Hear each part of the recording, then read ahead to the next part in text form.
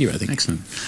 Hello, I'm Stephen Berry, and thanks for joining us today at Softvision, where we're looking at Borland Delphi. And joining me from Borland, we have Guy. Hello. How are you doing? Pretty good, thanks. Okay, I'd like to perhaps just start out with looking at what you do at Borland for those people that haven't seen you before. Okay. I'm the product marketing manager for Borland's development tools, and that's not only, of course, Delphi or Delphi. It's all of the C++ products and all the tools surrounding those as well. Yes. So it's a broad range of products, but obviously Delphi today. And you're a pretty familiar face on the presentation circuit, aren't you? Unfortunately, yes. We've seen you once or twice. I'd like to start out, you've just mentioned Delphi or Delphi. I mean, what is the official pronunciation? Well, yes, there really is no official pronunciation. If you come from America, then you end up calling it Delphi, and I talk to Americans all the time, hence my occasional slip, but I'm going to try and call it Delphi throughout the entire video, because I think that's probably the correct pronunciation of the product. What is the product exactly, and who is it designed for? Okay, well, the product is what you'd term a rapid application development environment designed for developers. It's designed for a broad range of developers, right from people who in fact are starting programming, if you like. Maybe they've done some development work in a database style product, and they want to move into a true development environment. But also it's applicable to C++ programmers who want to get some programs written faster than is possible with some C++ products. So it's a broad range of developers, really. But if you've got experience in any of those, you won't have a problem with it. Okay. And what sort of things are we going to focus on? What sort of areas of programming will we look at today? Okay.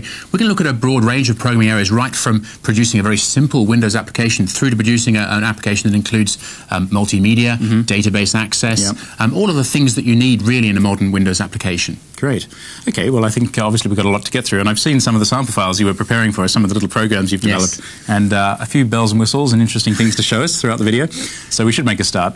Just a few tips on how to watch the film first. It's not a feature film, so don't try and watch it all from start to finish. Simply fast forward to the section that you want to learn about, and we've got a little on-screen clock there to help you get there. Okay, should we make a start? Yes. I'd like to just perhaps concentrate on some of these icons to begin with. And already we can see a bit of a Greek theme coming through. Yes. Well, there's a great deal of icons, obviously, to go through. I'm just going to skip briefly through to describe each individual one. If we look at, first of all, the database desktop, this is one of the tools that actually comes with Delphi. And it's a tool that enables you to manipulate data, create tables. You could think of it as a mini version of Paradox, if you like, and in fact it looks like that. Secondly, there's a reporting tool, so any database application needs to be able to provide reports to users, and we provide a reporting tool called ReportSmith to do that. Are these separate applications? They are separate applications, yes. And then thirdly, the main Delphi development environment. This is the main environment that you'll be working in most of the time, that has all of the tools, the compiler, the components, all of the other things that I'm going to show you later on. Yep. The database engine configuration. This is a way you set up the database side of your application.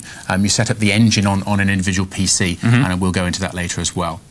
There's some local configuration options as well from this little tool here to set up the database configuration once again.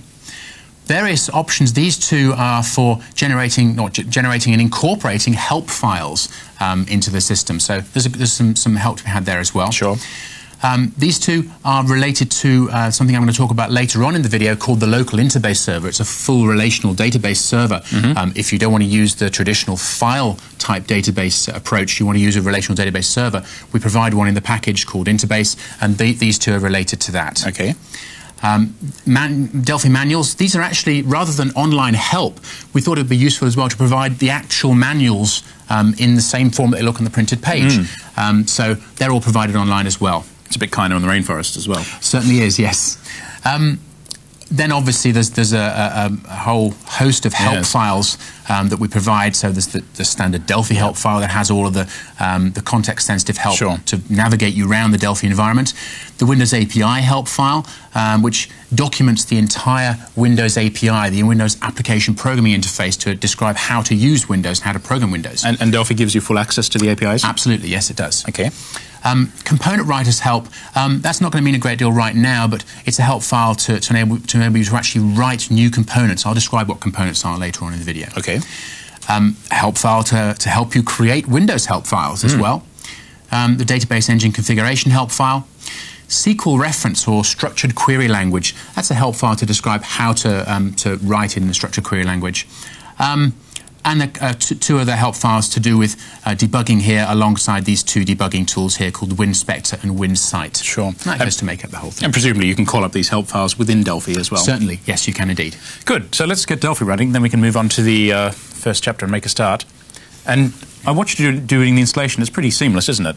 Yes, it is. The installation, especially off CD-ROM drive, you don't have to load in masses of floppy disks. It just installs seamlessly from the CD-ROM drive. Right. Okay, what it's doing now, it's loading in all of the components that we've installed in the system. You see at the top here, that's loaded in now. Okay, good. Well, here we are now, and we'll move on now and have a look at the first chapter where you're going to show us one of your sample applications.